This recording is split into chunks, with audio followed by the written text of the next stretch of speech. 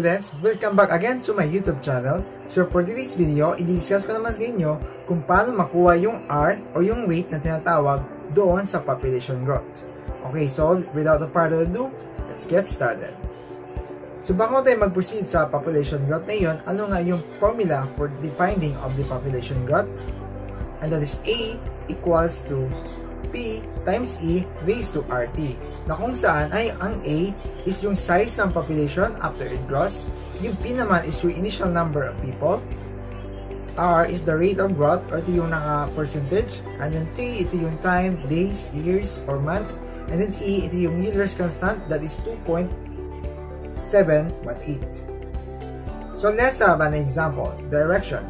Substitute the given values in the formula A equals to P times E raised to RT to find the missing quantity. So meron tayong given dito that is A equivalent to 786,000 and then P is equivalent to 247,000 and then T ito yung time which is 17 years at yung hinahanap is yung rate or yung tinatawag niyang R. Okay. So to get the value of R, ano nga ulit yung formula ng exponential growth? That is A equals to P times E raised to RT. And then, isasubstitute lang natin yung given value doon sa formula na yun. So A, ano yung A? That is 786,000. And then P is equivalent to 247 times E raised to what? Ilan? That is 17 times R. So ano nang next na step? So next is na, bring down natin yung 247,000 all over doon sa kabilang 247 para ang matira na lang ay E raised to 7 times T. Okay. So i-cancel na natin yan. 247, i-cancel natin down and then so mag-iwan na lang ay 786,000 all over so 247,000 equals to E raised to 17 R.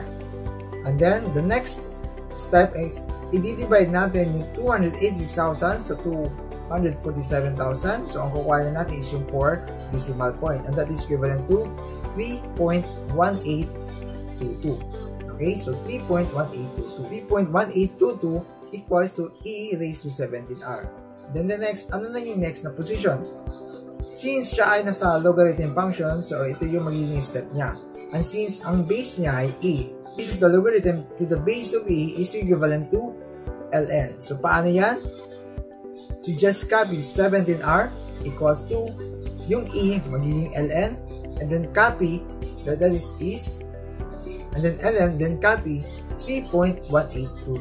So paano kuha? Yung 17R ibababa lang siya equals to yung E magiging ln and then copy the 3.1822. Then sa calculator meron kayong makikita dyan na ln. So proceed tayo. So sa calculator makikita kayong ln dyan.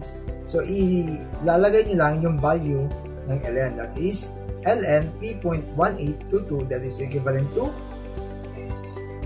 1.1576. Okay, so ang natira na lang is 17R equals to 1.1576. So para makuha yung R, that is divide natin both sides by 17. And that is all over 17 divided by 17. Magka-cross out, matitira na lang R. And then 1.1576 divided by 17 that is equivalent to 0.0681.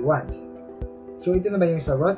Since ang hinahanap natin is yung 8, so yung given na decimal point is gagawin nating percentage. So paano mag-convert ng decimal point sa the percentage? You just move the decimal places into 2 from left to right. And that is magiging rate equals to 6.81%. So naintindihan nyo na mga students. So ganun lang siya kasimple. So pag-share ng video ito para malaman din ng mga kaklase mo ang itong information na ito. So that's all for it for now. Bye!